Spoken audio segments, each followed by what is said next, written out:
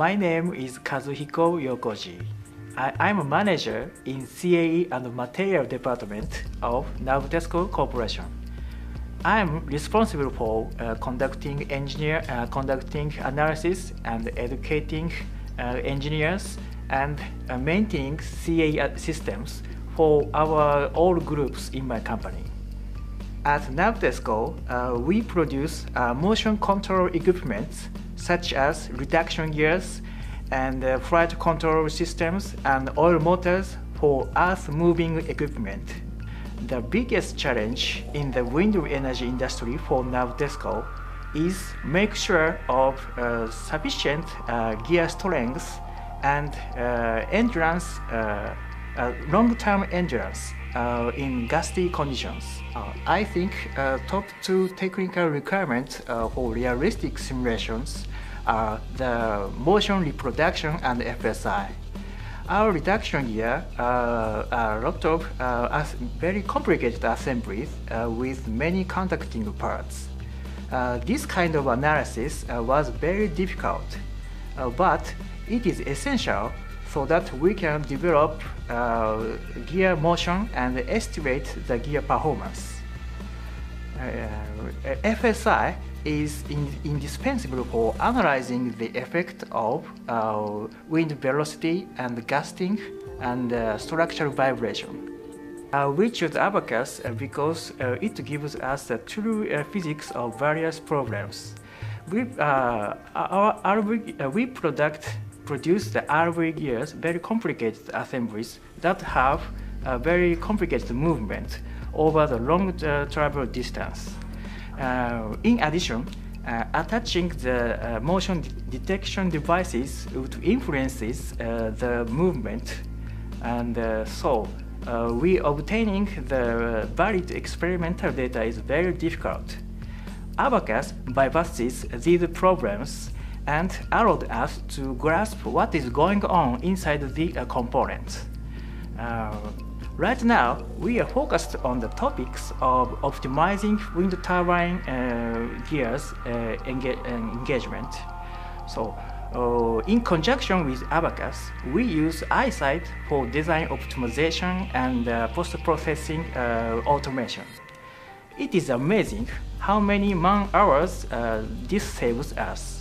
The key features that made us choose Abaqus, the combination of implicit and explicit dynamic analysis, and recent improvements in Abaqus standard. The pinion is a gear which connects our ring gear with our RV gear for yaw or pitch drive. The pinion gear repeatedly rotates and reverses in a very small angle.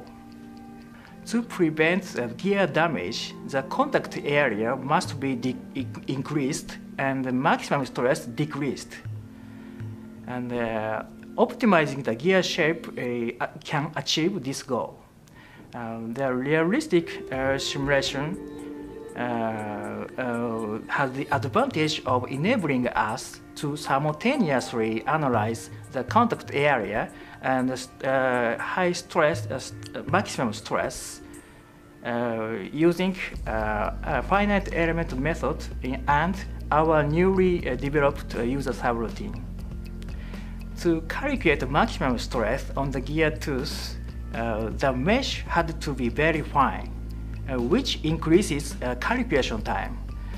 To avoid this problem, submodeling analysis was used. In the normal analysis, stress on the gear tooth accurately can be analyzed, but total contact area cannot be analyzed. So, the newly post-processing technique that shows the history of stress on the tooth was developed using Abaqus user subroutine. Using our innovative analysis and evaluation technique was developed, allowing simultaneous analysis of